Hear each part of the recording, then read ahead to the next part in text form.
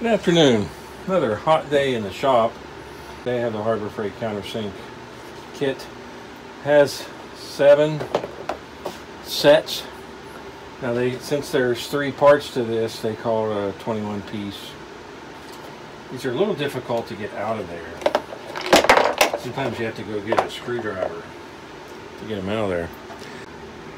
The 3 parts are the drill bit itself, the collar that controls the depth of the countersink, and the countersink piece itself. So there's 3 pieces to each countersink, so it's a 21 piece set. In reality, it's a 7 piece set. Also comes with 1 Allen key. Now, they're very versatile. This one, I keep it this way to use on the drill press. So I mount it in the drill press, and all it does is the countersink. It doesn't pre-drill the hole. There's occasionally a need for that, so I keep this one set up that way. In terms of using this countersink, routinely I only use the smallest size. That's about the average size for most of the screws that I use. And if you start using these bigger sizes, the hole's too big and it actually hurts holding the screw in. Now, I bought 2 of these. You can see that this one's probably more used than this one. And there again, the smallest one is the most used. So this is the 3rd size. You can see how big that is. You can see how big that is compared to the smallest one. I've probably never used that one because it's so big. The 2 smallest ones, what I've used the most. Obviously here I did use the 3rd one for something. And it's versatile, so I can use it on the drill press as just a countersink. Okay, these were bought about the same time, within 6 months of each other. Like I said, they can be hard to get out of that. Okay, how you use them. First thing you do is loosen these 2.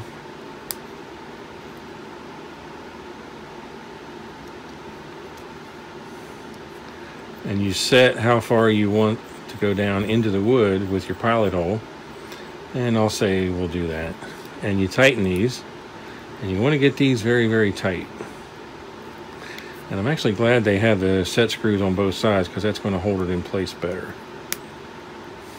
Okay, so I've got those 2 tightened up. Now I want to set the depth of the countersink. So loosen the 2 set screws for the countersink collar.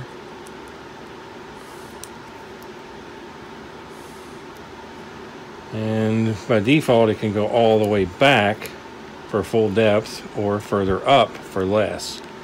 Say I don't want to go all the way up. I'm going to use this end. Use that end just to tighten it to hold it in place. Oh, I thought so.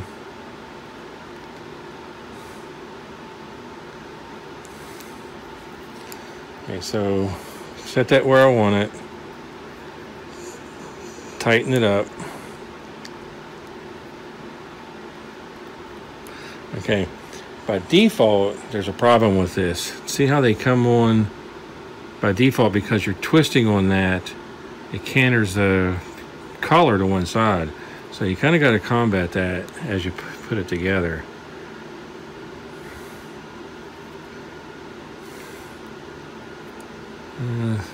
That's better.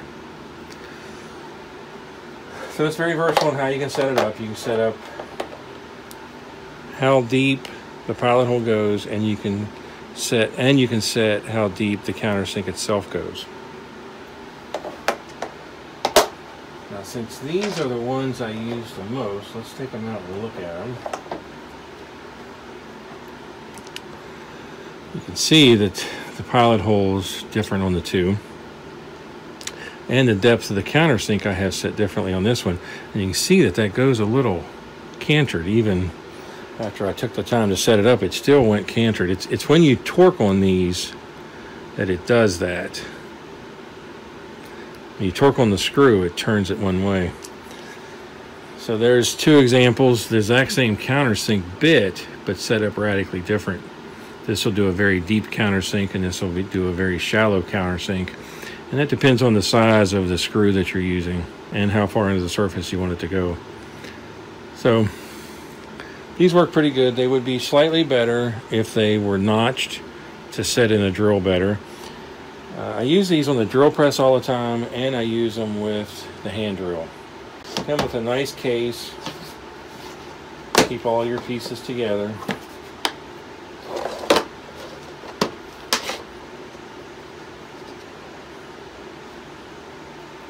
Good morning. I shot the video the other day of using these countersinks and how they worked. Somehow the piece of the video that covered demonstrating these didn't survive, so needed to do a follow-up video. So I've got my Drill Master drill. Got me a piece of sample wood. I mostly use this size.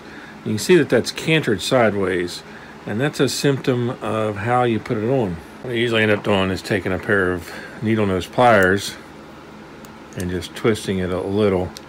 If you can just get it in the right place with the needle nose pliers, it'll stay in the right place while you're using it.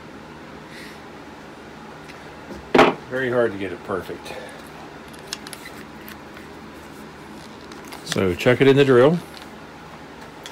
You want to get that chuck as tight as possible because that tends to spin.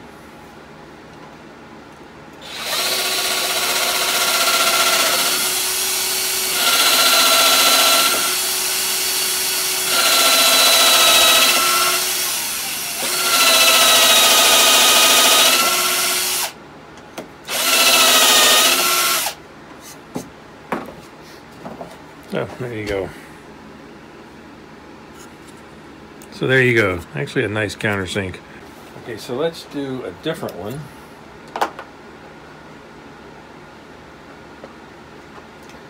This is basically the same tool, but I've got more of the end sticking out, and I've got a lot more countersink. So let's chuck that one up and try it.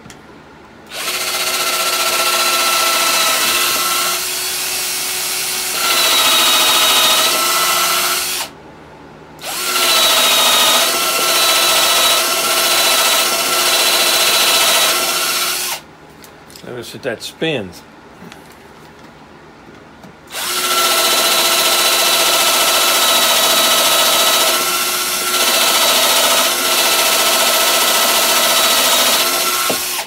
Part of that is a symptom of me pushing too hard. So you can see that one went deeper, but not a whole hell of a lot. But if different types of screws that you need, this will work fine. Another configuration I use is this one. There is no pre-drill of the hole. It's just the countersink. I mostly use this on the drill press. Let's go ahead and use one of the bigger ones.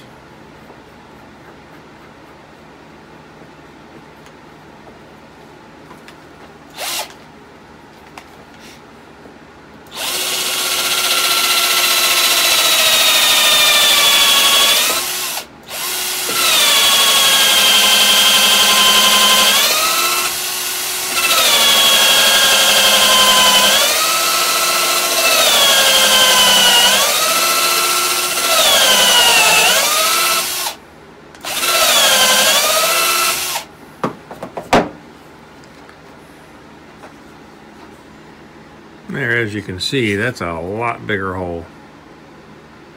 I don't have a lot of need for that. The countersink I might have a need for, but the pilot hole, probably not. So there's a good demonstration of using them and the possible configurations. I bought two of them because I want to use these three in different configurations without changing them all the time. So just gives me some versatility, and they're only $8, so it's not like it's that expensive. Okay, so if you like the videos, please subscribe to my channel. Thanks for watching.